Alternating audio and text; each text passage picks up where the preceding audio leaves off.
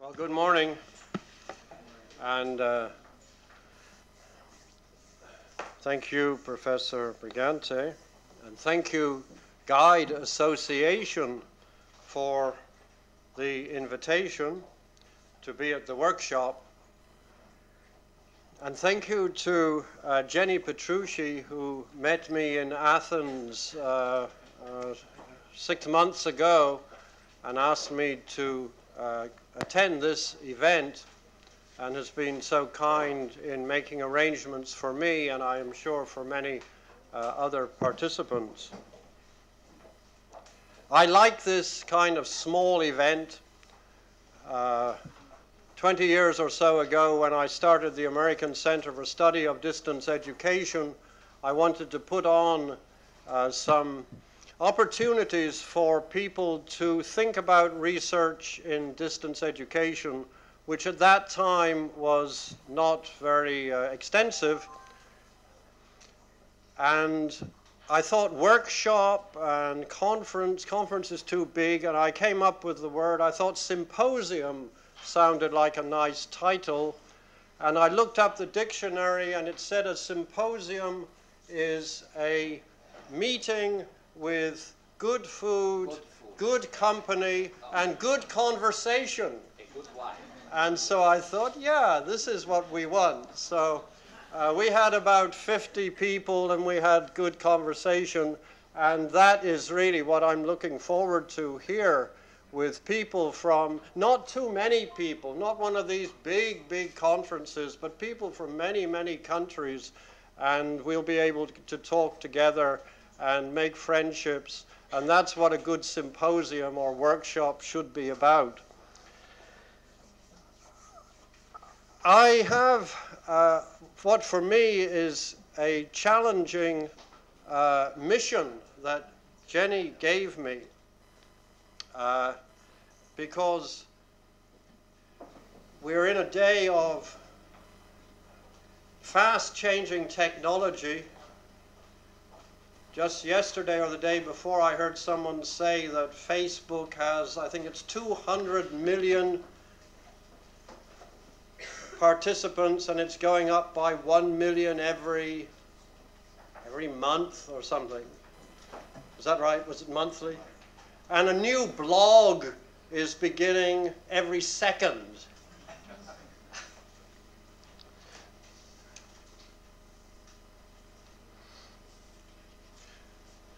And she asked me if I would talk about the past, about where we came from. And so that's what I'm going to do. With a little misgiving, I'm very much involved in the present, and you are all in the present, and perhaps I'm one of the few who, along with at least one other person here, has been involved in this field for a very long time in the past. I started in 1963-64 in Africa. I was interested to hear about Africa earlier. When we began working with radio, we tried television, but that didn't work in Africa. We began working with radio to extend the opportunity for learning beyond the university through the technology of that day. And that's what we've been doing from then until now, is looking for ways of extending the facilities of the university beyond the walls of the campus. Many of you, like me, when you first came to Rome, looked at the history, the eternal city. It's wonderful to be here. And we look, before we go somewhere new, to what we ought to know about the past. And I think the same applies to we who are in the cutting edge, the latest, most progressive form of education, the most progressive form of distance education. We need to know who first thought of it. How was it expressed? What were the circumstances that gave rise to the idea of the practices that we do today? What were the effects of the idea in the past? Were they all good effects, or were there problems? What were the reactions of other people at the time? Were there controversies? Who took sides in the controversies, and why? Most of you know, as I do, for sure there were controversies. Our field has had resistance from the beginning, and we still have resistance. So it's not a bad thing. I hope you'll allow me to take us back and look at some of the events that occurred before, because surely, as it's been said, if we don't know history, we're likely to repeat the mistakes of the past. So, let me say one other good reason for looking at the foundations of our practice. I, like some of you, have been supervising doctoral research for many years, more than 20 years. I see proposals for research almost every day. And as editor of this journal, I read hundreds and hundreds of manuscripts. I have rejected many proposals, and I have rejected hundreds of manuscripts because the student making the proposal and the author making the manuscript does not know what are the roots of the question that he is asking in the research or that he is reporting in the manuscript. To send a manuscript to an author that says,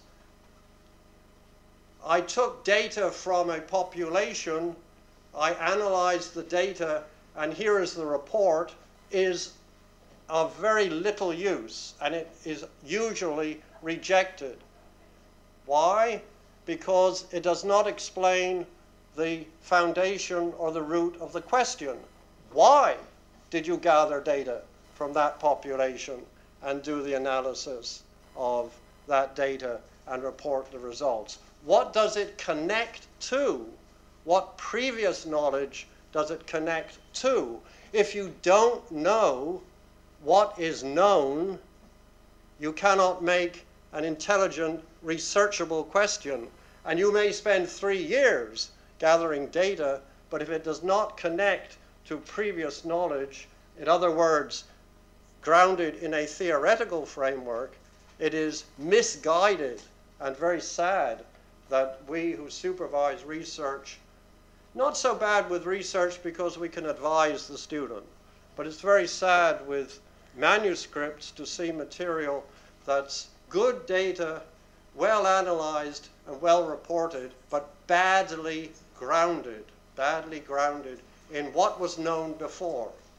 So that's the second justification for spending some time with you this morning, another 40 minutes they promised me, simply taking us back and saying, where have we come from to be where we are today? And after this 40 minutes, I then hand it to you to go out to discuss the blogs and the Facebooks and the Second Lives and all the other Web 2 technologies that indeed I am also very much involved in. In fact, I want to show you here what I call to begin with the future. This is a screenshot of the Museum of Distance Education and Technology that one or two of my students and I are currently establishing in Second Life. Now, I'm going to go fairly quickly. Don't try and make any note, just get an impression. If you're interested, we do have a paper, and I'm going to go fairly quickly. But there were studies on the use of distance education through print technologies beginning not too long after the First World War. The first international conference, I'll come to that, I guess, in fact, was held in 1938, international conference. Okay. The one name that anyone who needs to know the roots of our field, the scholarship of our field, is Charles Wedemeyer. Professor Takamoto is one of the few people here who remember Professor Wedemeyer.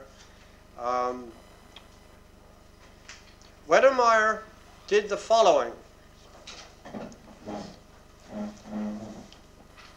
Wedemeyer had been in the US Navy in World War II. He had had the responsibility for trying to transmit training to people in ships around the world, and that had got him interested in the idea of what we now call teaching at a distance. When he came back, he had a vision. He said, what would happen if we applied the principles of industrialization that applies everywhere else in modern society to education? Because after all, most education has not been through the Industrial Revolution. Most education consists of a small number of people in a room with a person talking to them with very minimal use of technology. What would happen if, just as in making a motor car, you have one specialist who does one part of the project? This is Adam Smith, those of you who know economics. Adam Smith talked about shoes. If instead of having one person making a pair of shoes, you have one person to cut the leather, one person to make the sole, one person to do something else and something else and something else, and then put it together, what would the effect of that be in education? In the automobile industry, it reduced the cost of the automobile so that millions of people could have an automobile where previously they could not. What would happen if you did that in education? In 1963-65, with a small grant, Wedemeyer tried this by having some specialists doing some part of the curriculum development, some specialists contributing the certain parts of the content, others other parts of the content, others providing library support, others providing student support, and communicating this out of the campus to that which was best done by radio, that which was best done by television, that which was best done by telephone, which was quite innovative in the 1960s, pre-computer. So using different technologies and different specialists, having deconstructed the teaching process and then reassembling it in a systematic way. And that essentially is what we do in distance education to this day. The original vision of this, the concept of this, was this man whose picture I'm showing you here. In 1969, Wedemeyer was invited by the British to Great Britain, where he lived in the home of Walter Perry, who one or two of you will know the name of the first Vice Chancellor of the British Open University, was Walter Perry. There was no Open University, but Wedemeyer lived with Walter Perry in his home, and Walter Perry had been a medical doctor. He knew nothing about education, but Wedemeyer explained to Perry, and Perry worked with him to think how to take this idea of deconstructing education and repackaging it and using communication technologies to disseminate it, how to do that on a big scale. It's one of the few occasions when someone in America had an idea and people in Europe developed it. More often than not, the Europeans have the ideas and the Americans have developed it. That was the beginning of the Open University. The British Open University started in 1969, 1970, and the day before it began there were no students. The day after it began there were 25,000 students, and now of course that idea has spread around the world. There's people here from the Open University of Portugal, there's people from India, there's people here from, where else did I see? Some other Open University, Nigeria is here. 20 or 30 institutions around the world now, 30 or more institutions around the world now, that have national open universities providing high quality to large numbers at lower costs. It's like the Ford motor that I referred to. When it's done on scale with efficient organization of resources, not only do more people have access, and not only is the quality of a high standard, but the average cost is much lower than it is in conventional education. So this is the visionary who gave us the idea of the Open University. There's a picture of Walter Perry. This is Perry, the first Vice Chancellor of the British Open University. That is Wedemeyer next to him. And this young man over here is me in my better days.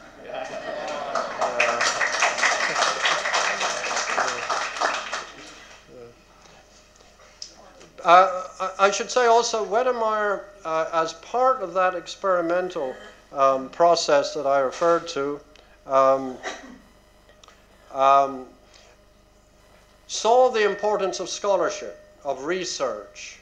The early days of correspondence had been very practical, generating income. There were private schools, some of them were very poor, some of them were good. Wedemeyer began the first research and the first research publications. In Europe, at about the same time, but not long after, a little after, these are the two giants of European distance education scholarship. If you don't know, please read.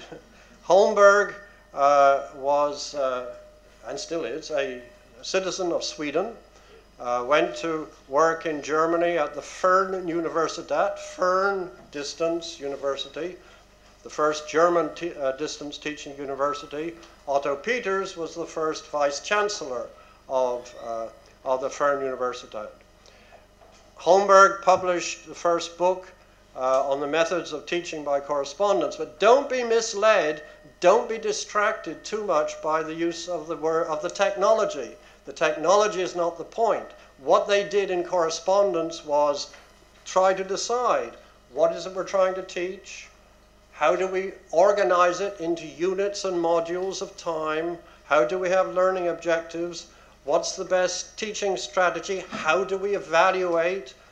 What assignments do we have? Some of you here have heard me say the assignment is the core of a good distance teaching program. How do we, what's the assignment? What's the product that the student must make in order to demonstrate that the student has learned?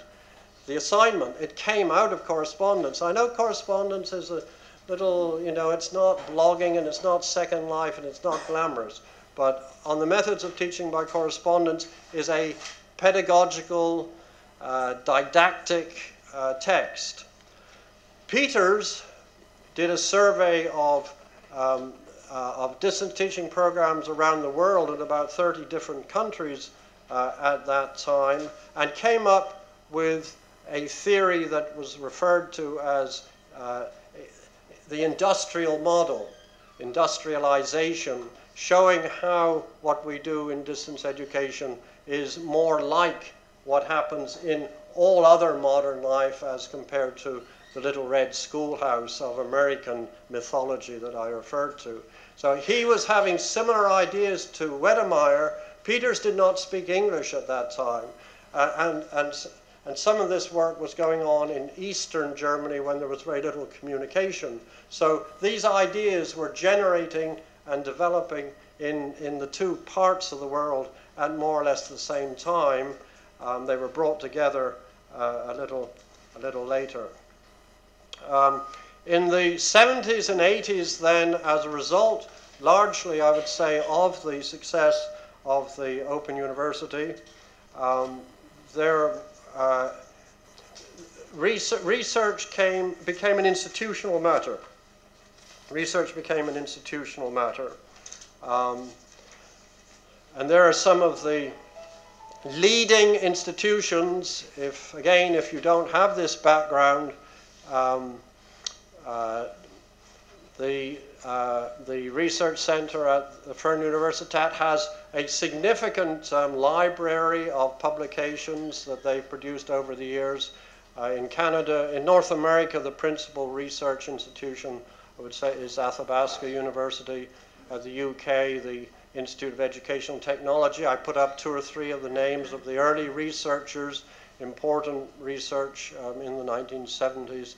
In the United States, we established the American Center for Study of Distance Education in 1986, and then we had that symposium I referred to earlier in '88, and we had the first book of research and scholarship came out of that 1986 symposium and was published in 1988. And then into the 90s, the research movement has spread around the world, and I've not listed them all by any means, how could I? But you'll recognize, I hope, many of those institutions. And these are the places to look to if you are proposing to do research or doing research. Look to the resources of these quality research centers. Theory, like the research like the empirical research to which it is intimately related, in the way I said right at the beginning, you can't have empirical research, can't be counting if you don't have a theoretical structure. That also began to emerge in the 60s and 70s, and again the names, I think I've said enough really. Wedemeyer and Peters and Holmberg would be the 3 principal early theorists. I published in 1972 material. I published in 1972 material that in 1 or 2 iterations later became referred to as transactional distance, which one day, if we have a seminar, I'd love to spend an hour and talk with you about the meaning of this and the significance of this. But I suppose at the very most simple level, we showed that that distance education programs can be classified by the nature and the extent of the dialogue between learners and instructors. And today we have another dimension, of course, which is learners and learners, as well as by the extent of the structure or control or flexibility built within the teaching learning program. That 2 dimensions, and on a 3rd dimension, the nature of the learners, the characteristics of the learners, particularly the extent to which the learners are able or not able to make pedagogical decisions, instructional decisions for themselves. Some are able to make decisions, some are not. One is no better than the other, but it's an important variable to take into account when planning programs. So this was a significant theoretical development in the early 1970s. For the first time down in Barcelona, you were there, in Barcelona in 2007, Holmberg and Peters and myself were together. We're very old friends, of course, but for the first time we actually were on the platform at the same time, and probably the last time. I'm not getting any younger, and they're even older. So it was nice for us to get together and on the same program. Keegan is an important name to mention. I'm going to do an event with him next week when I leave here on Sunday, going up to Ireland. Keegan started a journal called Distance Education in Australia in I said 80, so I guess it was 80, and put together what he called 4 generally accepted definitions of distance education, and that became, as I cited in our textbook there at the bottom, the most widely cited definition of distance education. Now it seems we lose sight of the impact of these events once it becomes part of everyday life. But at that time, summarizing and publicizing what distance education really, what are the characteristics of distance education, was an important contribution. And this became the most published book. Well, he made a book from this article, and it became the most widely distributed book and had a significant impact on theory. Any student who begins to do research and doesn't know this underlying there is working on shaky ground, I suggest. Then a range of publications. At the beginning, only newsletters. I've mentioned ICDE. I said the first conference was in 1938. That was the conference of the International Council of Correspondence Education, which in 1986, 85, somewhere around that time, changed its name to International Council for Distance Education. Several of us here are associated with ICDE. When you're talking about your GATE project, and the lady spoke earlier, you need to connect and find out with ICDE, which is worldwide. Its conferences hold 150 or so nations, nowadays held every 2 years, and the publications of ICDE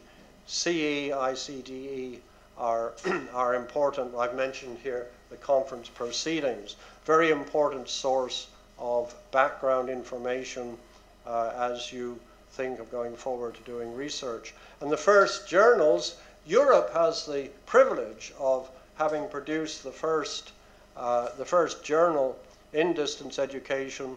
It's now gone, I believe, Epistolodidactica. Epistolodidactica, right. Didactica. Epistolodidactica, I can spell it.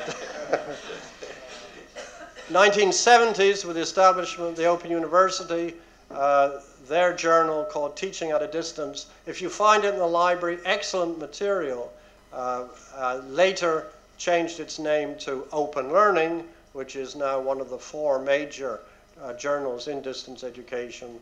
One of the 4 is Open Learning. I think I mentioned the others here. Yeah, in the 1980s, Open Learning from UK. We started the American Journal in 86. Distance education in Australia, I mentioned, that had been started by Keegan and Mitchell in 84, somewhere around that time, and the Journal of Distance Education from Canada. These are still the quality research journals. People who do research based only on what they find online and free are in a vulnerable situation. These journals now, of course, have electronic access, but these are the relatively high-quality research journals. That's the Canadian Journal. There's this I recommend. I do not recommend many of the online journals, but certainly the best of the online journals is this one that comes out of Athabasca in Canada, the International Review of Research in Open and Distance Learning. Mention 1 or 2 notable books. Learning at the Back Door. The title says it all. It's so disappointing today when I meet people who are driven in distance education because they think technology is cool. And the point of distance education isn't to use cool technology, although it's great to use cool technology. But Wedemeyer had this picture, the one on the right, on his wall in his office. And it shows a Russian child, a serf, standing at the door, looking in at the children inside, the people with privilege who were inside having an education, and the child at the door was excluded. And from the beginning of the history of distance education, the motive, the vision has been to open the doors, to open the opportunity to people who were not able to get their education through the front door. If you're in Africa, for heaven's sake, I mean, I spent 7 years in East Africa. I got into this because in Africa, the people were not able to get access to where the sources of knowledge were. But I discovered radio. And if you can take the specialists in veterinary, how to dip cattle, or nutrition, let alone literacy and other human learning needs, and if you can get the expert into the studio and broadcast out, you can open up the learning opportunities to a wider population. So, you know, many times now, I fear that with our new generation of young people who are excited about Facebook and Second Life and how we can use that for distance learning, yes, do it. But also remember, one of the principal driving forces of what we do is to open opportunity. My colleague Wilsa Ramos there I worked with her in Brazil. We provided in-service professional development for 32,000 school teachers in the western, northwestern, and northeastern parts of Brazil. Each of those school teachers became a more effective person in her school and in her community because we were able to get learning out from the rich cities of the southeast of Brazil out to where the people had the need. There was no other way of extending the learning opportunities. So this is an important philosophical concept, and this was an important book that described that. Keegan, you see the name again, and Holmberg, and David Seward from the British Open University, one of the people early recruited at the OU. This was one of the very first books, probably the first book in Europe, certainly, that brought together the ideas of the European and some of the American leaders of the time. First book about the Open University is by Greville Rumble and Keith Harry, who were both employees at the UK Open University. I should mention Theory and Practice of Distance Education, one of the later books by Holmberg. Peters on distance education. The industrialization, I mentioned he had the idea earlier, but it was all in German, but this was then published and distributed in English. The main textbook that we use in introducing students to distance education in the United States, which is now being published in the 3 Asian languages and also in Portuguese in Brazil.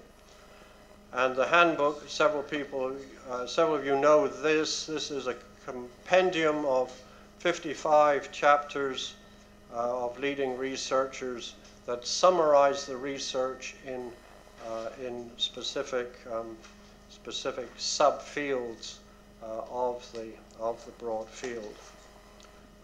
There are several important book series, one of which I mentioned here, that Fred Lockwood has done a great job with the Routledge Company in developing probably 20 different books on distance education, open and distance learning today.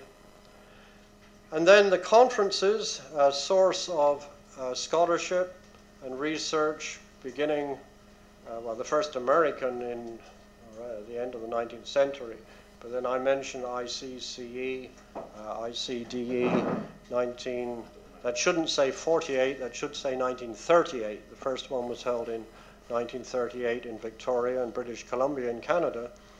The OU, European Council, European Association of Distance Teaching Universities.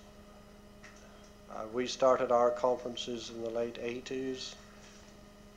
And then the ICDE, again, I've mentioned. There are proceedings of all of these conferences.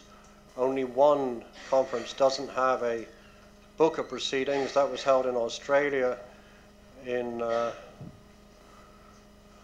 forgot the year, but it was when microfiche became popular, and they put the proceedings on microfiche, and as a result, nobody has been able to read it ever since. So an example where the old technology does a better job. There are databases. Peter's organized, not online of course in those days, a database based on his research in the 30 countries I referred to. The OU for many years ran an important documentation center at the OU in Milton Keynes. When I worked at the World Bank in the mid-90s, we established what we called the Global Distance Education Network, and that our vision was, and it was successful, was to set up regional centers around the world. One in South Africa, I remember, one in Indonesia, one, I don't remember where the 5 or 6 were.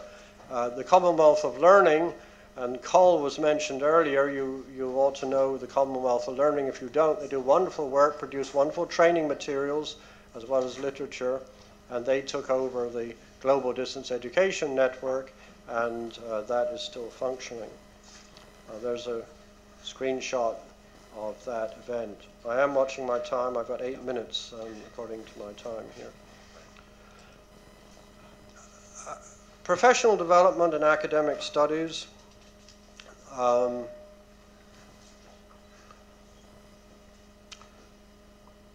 Well, the names are the same, really. Holmberg created training courses for the European Association of Distance Learning. Wedemeyer organized faculty lectures. Earlier I didn't mention it, but there was a publication called the Brandenburg Memorial Lectures. That was a publication in which he brought together research-based talks given during that project that I referred to. I took over Wedemeyer's the first graduate course. The first postgraduate course was taught at the University of Wisconsin-Madison in the early 70s, and when he retired, I took that over. The UK Open University has been powerful in providing professional development, but more focused on the professional development of its own staff as compared with perhaps the more scholarly or academic kind of professional development that we have developed subsequently. That's not a criticism, it's a statement of fact. One of the very first online participative, interactive, I suppose nowadays we would say social networking kind of events held in 1993. Terry Anderson, who's gone on to publish a lot of very valuable research materials subsequently. At that time I noticed he was a PhD candidate done under the auspices of the ICDE. And so we come to some of the present major providers of research and scholarship opportunities. The first one I have here is Athabasca from Canada, providing master's programs and having a cadre of very high quality, international quality researchers like Anderson and Garrison and many others. University of Maryland University College offers master's programs of high quality. They have a very interesting model. They use faculty of their own institution very little, but they draw on the best faculty wherever they're located around the world, which I thoroughly approve of, and I wish my own institution would, but they don't. So Peters, Holmberg, and myself, among others, are still on their faculty, and I haven't taught for them for the last couple of years or so. And there may be somebody here who is on their faculty. I just had an email a couple of days ago, and there's a whole raft of, some of the world's best people teach online for the University of Maryland University College in their master's program. And it's in association with the University of Oldenburg in Germany. We have what we call World Campus with more than 50 online degrees and certificate programs.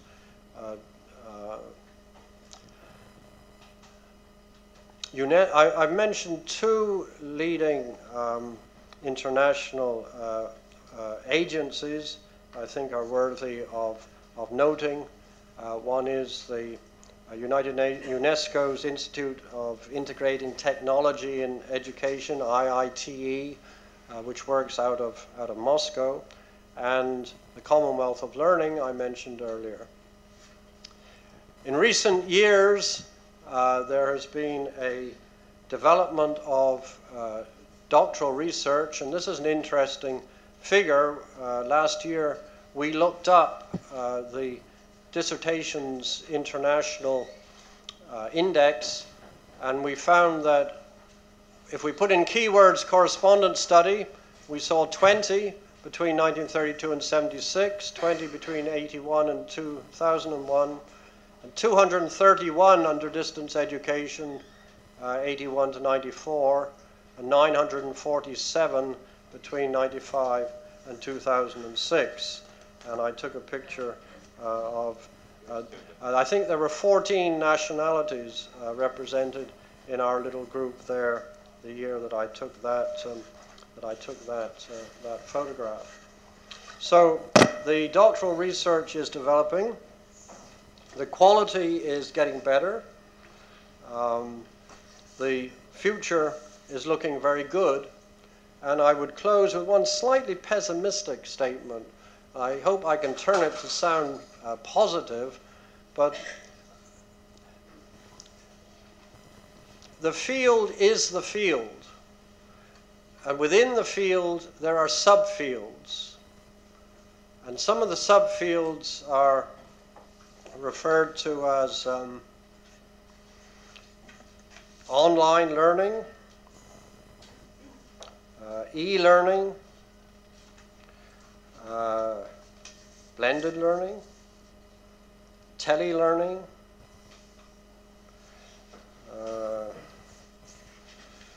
flexi-learning, asynchronous, web-based, did I say distributed? Distributed,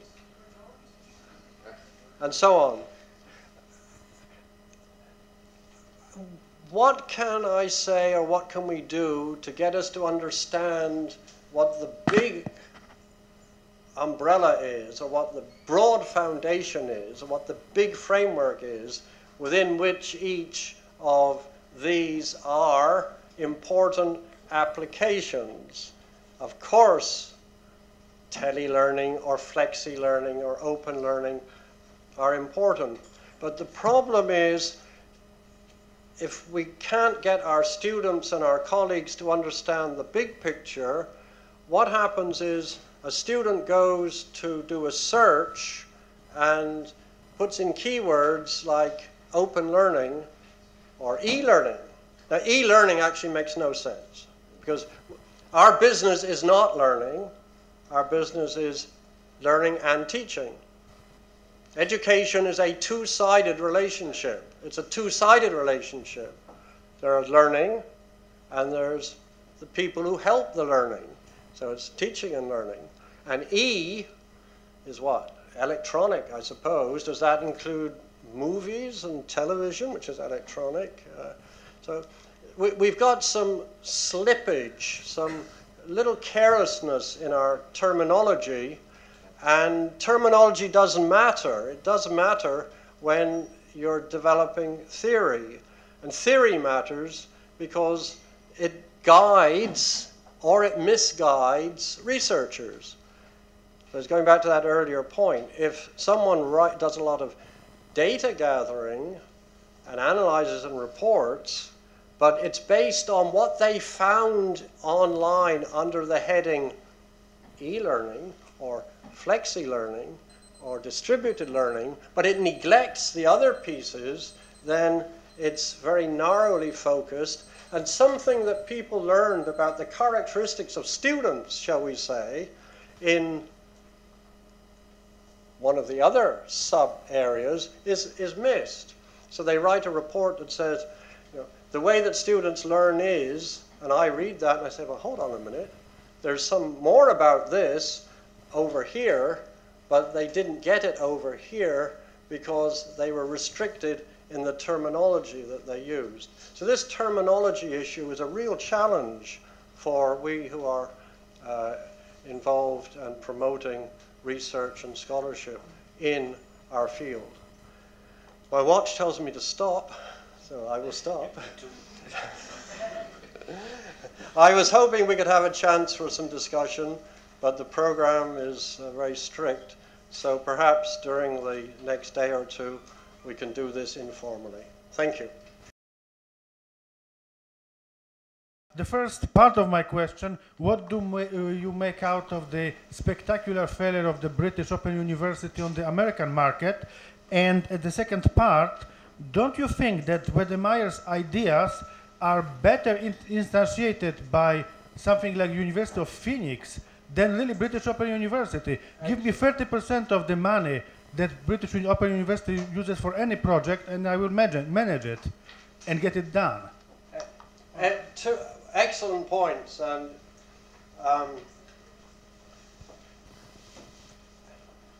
the research that people do a lot is about technology. The research that people do not do enough is about pedagogy.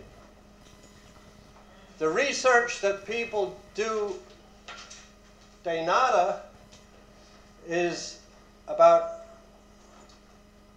effective organization, very little. And the research that people are afraid of is policy and politics. And the British Open University, you know, saying it the most simple, it's more complex of course, but the kernel, the kernel of the problem is they knew about technology, they even knew about pedagogy, they knew quite a lot about organization, they're better than most, but they didn't know about the policy and the politics.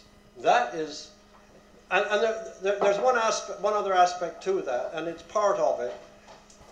Organization means culture. It's not simply how you do it, but the relationship within the organization and the relationship between the organization and parts of the organization and what lies outside.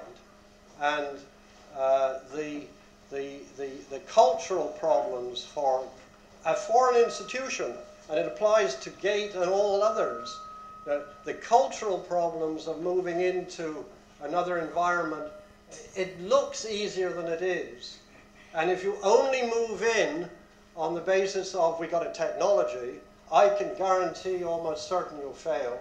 And even if you have a relatively good pedagogy, you probably will fail. But it's the policy and the cultural issue that kills most innovations. And it was an excellent second point, which was, Phoenix. Yeah, Phoenix are applying the industrial model better than most other institutions, definitely including my own in the US. One quick anecdote. I sit in a meeting in my own institution and I say, why are we not using more what Americans call adjunct faculty? In the British system, the Open University system, you take part-time tutors. It's much more cost-effective and better quality.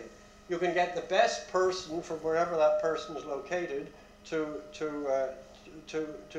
provide your instruction. The answer I heard was, Michael, that would be the death of the professoriate. And that's a culture. You know, you're right against a brick wall, because what are we here for? We're not here primarily to support the professoriate. We should be here primarily for the kid at the back door.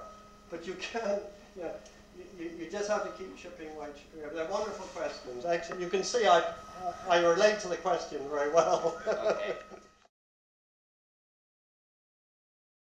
I'm Babatunde Ikpaye from the National Open University of Nigeria. Professor Moore, thank you very much for these foundations. Quite brilliant, quite educative. My question is this.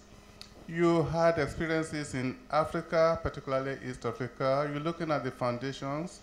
I'm surprised I've not heard the name of the UNISA, the University of South Africa. It's part of the foundations, particularly in Africa. Well, number two, as distance education builds up, do you see any role for the non-governmental organizations? In history, do you find any place where they've contributed? Thank you. Thank you, Professor Zamato. the first one is easy.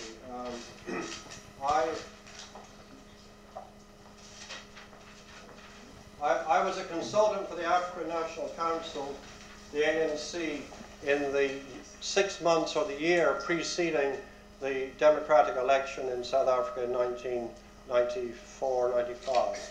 So I know UNISA very well.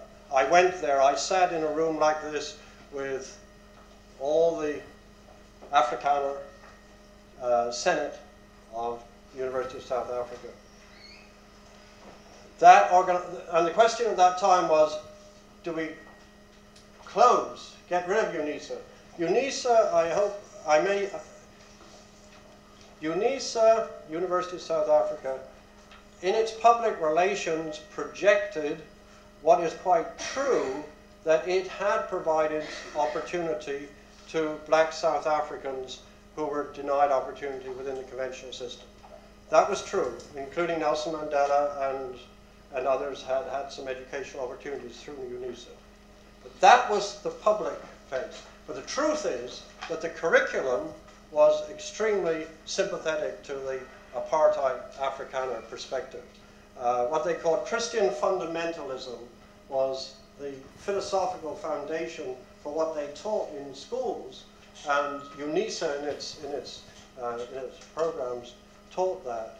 So UNISA played, and let me say one, and you probably know this, maybe this was your question. UNISA began in about the end of the 19th century, when from the University of South Africa came out of the University of Cape Town at the turn of the century, and was one of the very first institutions anywhere in the world to have a correspondence program. So perhaps that's what you had in mind. In the history of distance education, UNISA has an important place. I would say that it became somewhat corrupted by the apartheid system. It did do a lot of good, but it also was part of that system. And so there was a significant political issue in the 1990s as to whether UNISA should be sustained or not, and the decision was to sustain it, to get rid of the old guard and bring in new people, and to link it up with Technikon and Technisa and other important South African institutions. So it's an important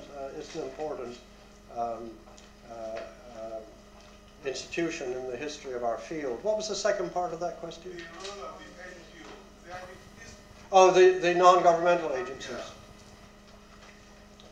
Well, the UN agencies like UNHCR and I've done work with, I've forgotten what they call them now, the family UN.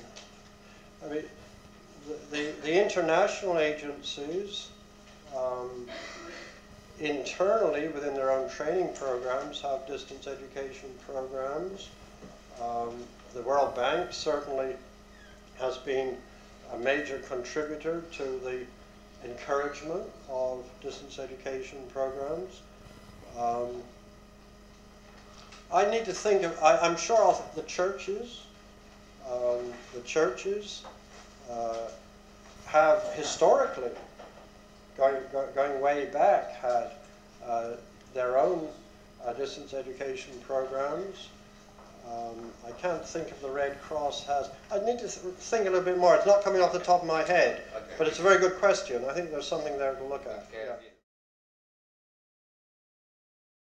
My name is Igor Katerniak. I am from Ukraine. I have a question. In case we will have a Nobel Prize, in case we will have Nobel Awards, Nobel Prize. I'm sorry. Nobel Prize. Okay. For what? For distance education. Who should be? Oh, Nobel Prize. I have a question to you. What do you think? Who should be awarded?